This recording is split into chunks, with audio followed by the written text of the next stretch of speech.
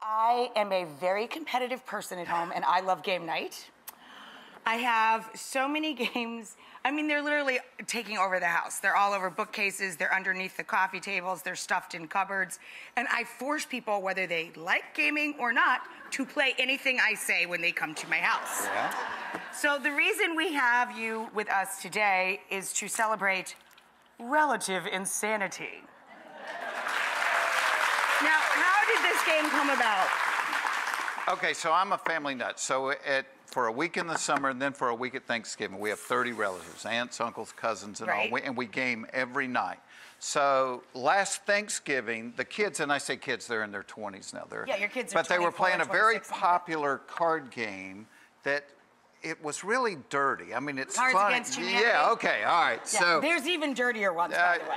No shame charades. Woo!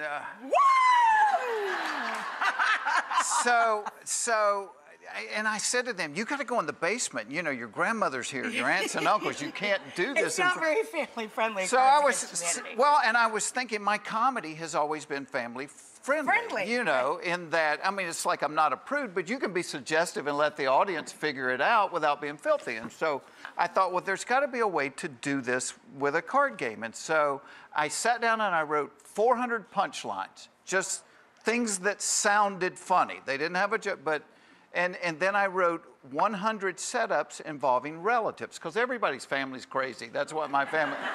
And so it's the easiest game in the world. And you all disagree on which one is the craziest, right? Oh, yeah. And it's never you. Like, yeah. I know my family thinks I'm the craziest. It's never you, right? Right? This is the way I feel about a game. If it makes you laugh, you'll play it over and over and over again. This is literally a box of laughs. It's punchlines and setups. Show me how to play. It's so there's two color cards. So simple. Reds are setups. Reds are setups. And the yellows are punchlines. Are the play cards. So it's just like apples to apples or Cards Against Humanity. One person reads it, and then everybody... my glasses so bad. Okay. One person will pick a setup card, and they'll read it, and everybody then throws down the punchline they think is going to get the biggest laugh. And if they pick your card... Don't say it yet. Don't say it yet. We're going to play. I want to play this card no matter what. It's so funny. Well, and that's kind of what the game turns into, is you have certain favorites. It makes you laugh. You know what's sad about...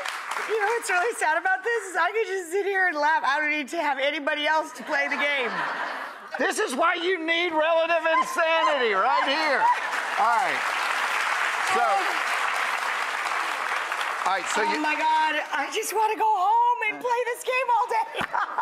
So there would be obviously a lot of people throwing down their punchlines. Right. So here's a typical setup. Right before we walked down the aisle, Daddy leaned over to me and whispered. I have mold in my crawl space. I win. All right, you ready? Another one.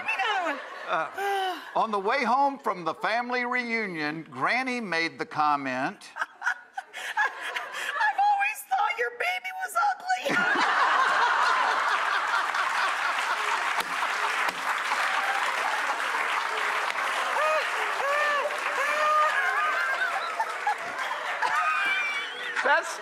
It's that easy. Give me one more. One more, all right. We don't need commercials. Forget them.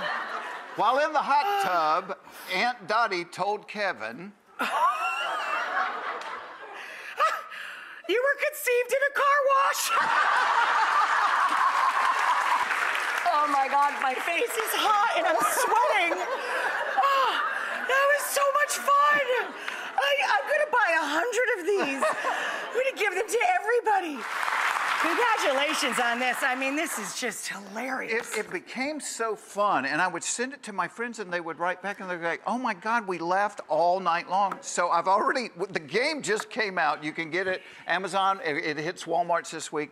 But I've already written the expander pack just because it was so fun to do. It's so good. Yeah.